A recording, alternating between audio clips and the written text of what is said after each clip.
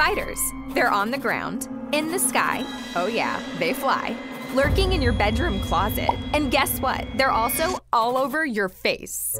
Yep, these teeny tiny arachnids are called demodex, and they're actually mites that live inside our pores. This news may be sending a shiver down your spine, but let me assure you, everybody has these on their face, and it's completely normal.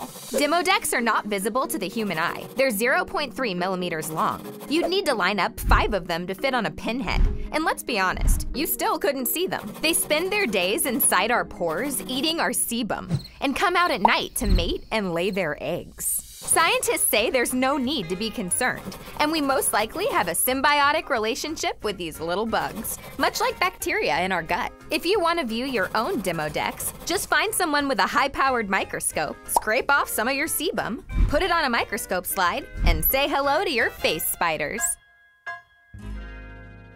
Hey, it's Miranda Cosgrove, your favorite host of Mission Unstoppable. I'm the only host. And if you want to watch awesome STEM videos and exclusive Mission Unstoppable clips, just make sure you subscribe and hit that notification bell.